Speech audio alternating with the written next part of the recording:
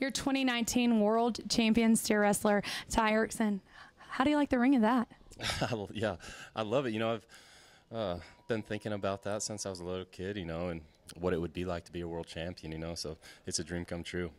When I had you down here last night, I said, do you want to hear the numbers? And you said, absolutely not. So all day I've, been kind of nervous for you. And how's it been for you coming into this 10th round?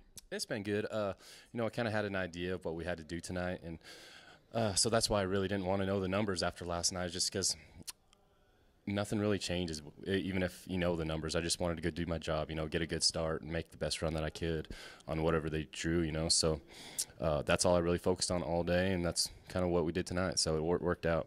All right, when you got down here for my interview, I was outside talking to your wife.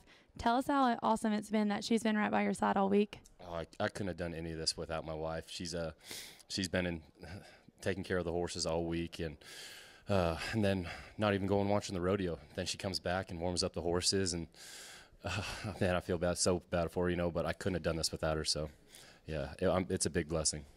Okay, tell us about that horse that got you here. Yeah, who would have thought? First time horse here.